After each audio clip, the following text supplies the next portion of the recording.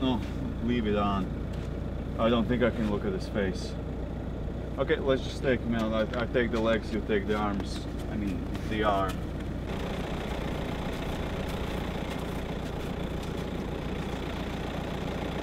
Three, two, one. Okay, ready? Hit it.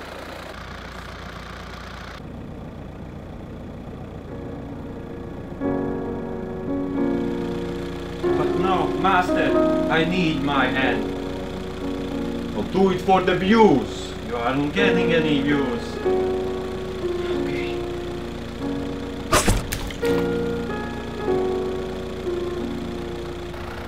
It was just an arm. He wasn't supposed to die. I killed him, man. It wasn't your fault, man. You should have put a band-aid on or something. Yes, it was my fault, and you fucking know it. I made him cut his hand off, and he bled and died for fucking views. For views that we didn't even get the fucking views. Yeah. His death had no meaning. I mean, you even got less views than before. Shut the fuck up about the fucking views, man. We have a dead body here, don't you understand? I killed him for nothing. Okay, you know what? His death wasn't completely meaningless. At least I learned to be a more humble person. I know what truly matters in life, but he died for nothing. I will never be able to forgive myself. Don't worry that much. What's happening?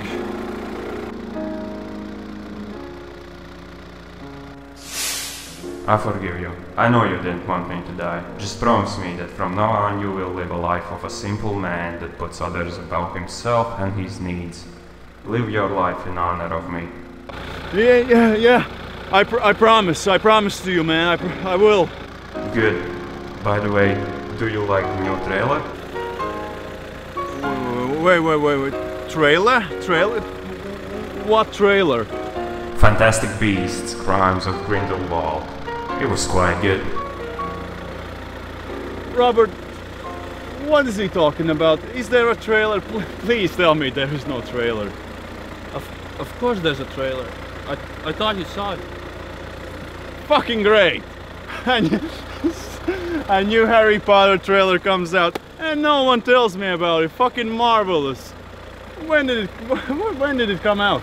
About 2 days ago. 2 days. Okay, calm down a little bit. 2 days is not that bad. Okay, let's go get in the car. Let's go. Wait, but what about the funeral? Dude, fuck the funeral. The trailer is a trending topic. Imagine how many views we're gonna get. He's dead. He doesn't care. Let's go. But you just said you were humble. Oh, fuck it, never mind.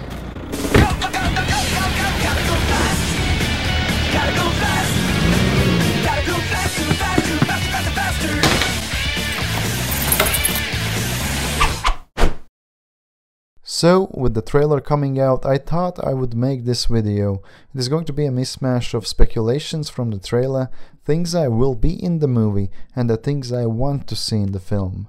With that being said, let's start. The movie is called Crimes of Grindelwald, so I want there to be some actual crimes of Grindelwald. In my opinion, a story like this can only be as good as the villain, and I don't want Grindelwald to just be a figure lurking in the background and everybody in the film just talking about how bad and dangerous he is. I want Grindelwald to do bad things on screen. Let me see that dirty muggle blood flow and light that crazy face of Jhonny Depp up in flashes of green, while the sweet words of Avada Kedavra are echoing in my ears. On a serious note, I think it is going to be pretty Deathly Hallows-centric, since the imagery is all over the marketing. Also, could Grindelwald kill some of those fantastic beasts of Newt's? That would actually give Newt some personal reason to go against the guy. Speaking of fantastic beasts, please let there be less of them in this one than in the last Fantastic Beasts film. I mean, the title is already suggesting that that will be the case. I don't have a problem with the beasts themselves, but how they were used. In the first Fantastic Beasts they were in the forefront of the plot, and the actually interesting story was going on in the background. Just switched around in this movie.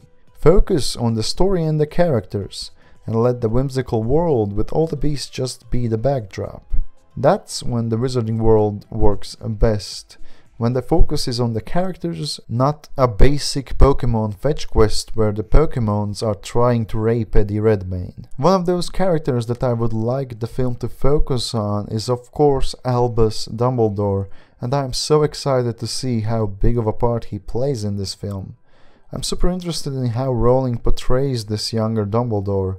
Obviously we know that this whole Fantastic Beasts franchise will end with Dumbledore Grindelwald duel, so it would be really nice if we learn some more about what happened in the past with the two of them. This backstory to me personally was one of the most interesting subplots of the books, and I hope this film explores it in greater detail. The trailer doesn't seem to indicate that Dumbledore will be doing much himself in this film. Instead, he is sending Newt to Paris and says he is the one who will have to fight Grindelwald. Dumbledore really likes sending unqualified wizards to save the world instead of going himself, doesn't he? I can't move against Grindelwald. It has to be you. Of course, this line most probably means that Dumbledore thinks he cannot fight his former best friend / lover, that he just wouldn't be able to pull the trigger when it is time to do it, and that is why it has to be Newt.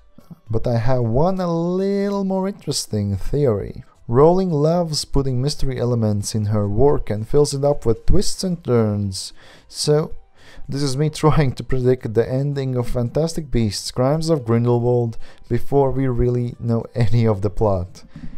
As I said earlier, the Deathly Hallows symbol is visible everywhere in the ad campaign for this movie, so I think it's safe to assume that they will be pretty important in this film. Particularly the Elder Wand, because that is of course the one that Grindelwald had the most interest in. But if we can believe this scene from Deathly Hallows where Grindelwald gets the wand, he was much younger when he stole it, so that means he already has it. And if Grindelwald has the wand, then how is it going to be important enough to put it in the marketing of the movie so much? My answer would be that in the first Fantastic Beasts, Newt bested Grindelwald, so the allegiance of the Elder Wand would shift to him. Just like Harry got the allegiance from Draco by getting a wand that wasn't even the Elder Wand itself, just like the one that Grindelwald had wasn't. But the allegiance would shift nonetheless. That's why Dumbledore says it has to be him, because he is the true master of the Elder Wand. Or maybe his beasts are? Could that be a thing? Because this creature is what actually kinda quote-unquote beats Grindelwald. This scene from the trailer looks like it could be the final showdown of the film, where I assume they are battling Grindelwald.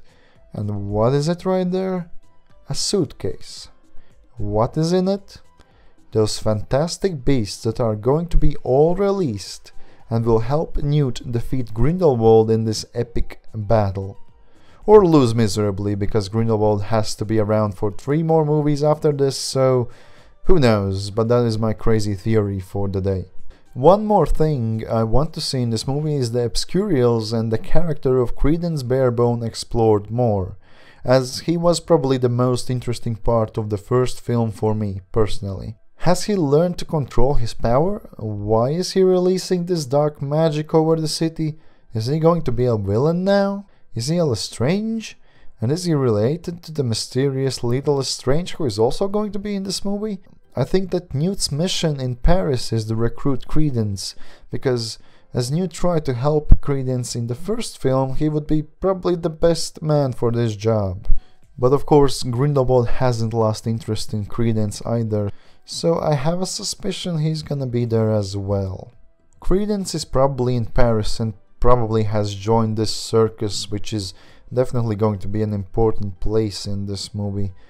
Anyhow, I'm excited to see what they do with Credence's character, but I can't say that for all the returning cast, and this is actually one of my biggest concerns for the movie. I'm afraid there might be too many characters. In the Harry Potter books there are a lot of rich and well-developed characters, but this is not a book, this is a movie. I fear that Rowling is going to introduce too many new characters, and as we know, all the previous ones are returning as well. Did we really need them, by the way? I'm happy Jacob's back, I like Jacob, but the rest, I don't need them. I just hope this movie doesn't become an overcrowded mess. One more thing I don't want to see in this movie, but I think will be in it, unfortunately, is a look how poorly all these animals are treated in this circus subplot. I don't need to see Newt freeing all these animals for 30 minutes of the movie's runtime. Yes, animal cruelty is an important problem, but it has been done to death in other films, plus it was a topic in the last Fantastic Beasts as well, so please, just focus on something else. But back to the things I want to see. Hogwarts. As much Hogwarts as possible. As soon as the trailer started and I saw Hogwarts, I just got so excited. Please, movie, just let me spend a little bit more time in that Castle of Wonders. I know it is a separate story and not Harry Potter, but you can never go wrong with Hogwarts, right? And I think that it isn't bad to tie this to the original stories a little bit. If it is not overdone, it will just make the audience connect easier and be more invested. A perfect way of doing that, in my opinion, is bringing the character of Nicholas Flamel into the film. It just makes sense. The movie is set in Paris and Flamel is obviously French and a friend of Dumbledore's. Newt has to stay somewhere when he's in Paris, right? The character of Nicholas Flamel would be a perfect mix of old and new.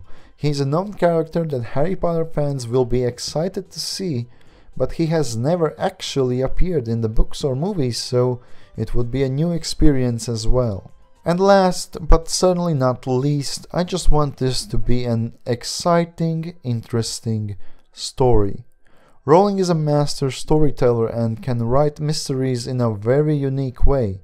While the first Fantastic Beasts wasn't my favorite, now Rowling has had some screenwriting experience and I think she can do a much better job this time around and bring back the magic of the wizarding world of Harry Potter. Let's hope for the best. Thank you for watching and please leave this video a like if you enjoyed. Let me know in the comments what you want to see in this film and check out my other videos if you want some more Harry Potter stuff, and I have some other stuff as well. And of course subscribe to not miss anything new. Bye bye. Okay, that should be good. Wait a minute. If he's dead, who cast the Patronus? I'm gonna kill that motherfucker. Play cool! This is Latvians at our usual habitat. This happens all the time. They don't even care. Tripaloski.